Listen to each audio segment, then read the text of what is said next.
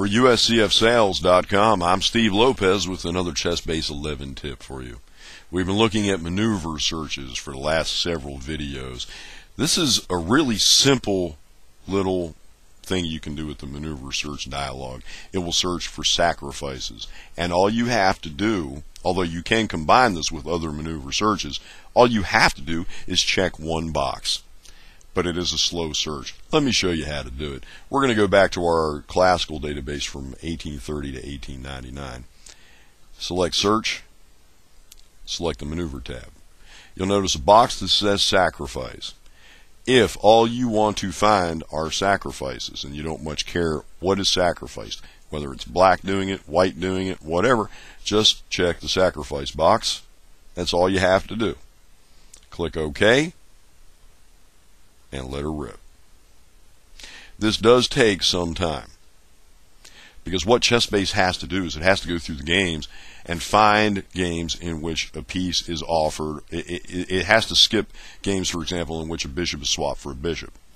It has to be games in which a bishop is swapped for or a rook is swapped for a bishop, where the exchange is given up, or where material is given up for absolutely no recompense, where you're not getting anything back for it. So it has to not only find positions in which material was given up, but where you don't get full value materially for that piece being given or pawn being given up. So it takes a little bit of time. In fact, this is a fairly small database of games, and with the video capture software running, it would actually take over an hour to search the games from 1830 to 1899. Without the video capture software running, it was about a 40-minute search. So I'm going to stop it here just so we can look at some games, just to see what we come up with. For example, we have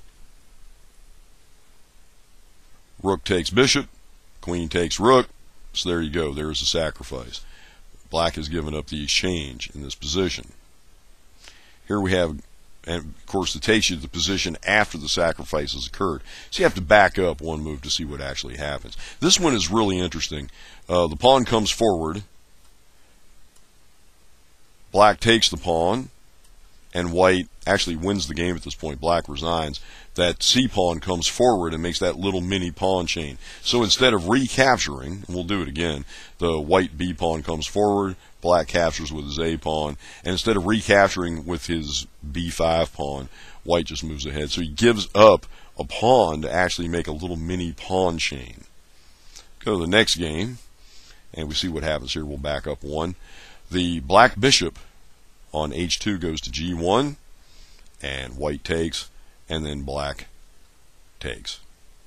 So it's kind of interesting because it looks like a sacrifice. At first it looks like the bishop's just going to be gone, but then black gets back the material. So sometimes you find pseudo-sacrifices. Sometimes you will actually find games in these searches in which a sacrifice is offered and not accepted. Sometimes you'll find a move, for example, where let's say instead of a bishop on h2, you might have a rook on the g file that might move to g1 for some reason, and white opts to not take with his king.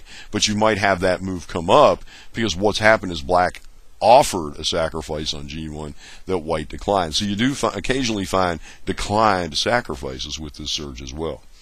Another game we can look at here is the black rook takes the bishop and then skates away. And here it's just white has basically sacrificed a bishop in order to advance his h-pawn. So it's a very simple little one-click search. I'll just go back and show you again. There are ways to tweak it and modify it, but if you just want to find sacrifices, this is an excellent way to do it. You just need to be patient. It takes a little while for this search to complete, because the ChessBase software not only has to find positions in which a piece is offered or captured, but then has to evaluate the results as to whether it was actually a sacrifice or just a garden variety swap. But if you click just the sacrifice box and touch nothing else here and click OK, it will pull up sacrifices. You can tweak it. You've got numerical values where you can determine how much of a sacrifice it is with numbers here corresponding to pawn value. For example, you can make it a 3, in which case the sacrificing player has to sacrifice a minor piece, or at least a minor piece or equivalent value. You can do that as well. You can also take your sacrifice toggle and combine it with other toggles, like a white piece on a particular square moves to another square and it results in a sacrifice. So you can combine it with the other maneuver searches that we have looked at. But the bare bones basics is just click the box, click OK, sit back, be patient, but when it's done, there will be scores and scores and scores of games in which sacrifices occur. For USCFsales.com, I'm Steve Lopez. Thank you for watching.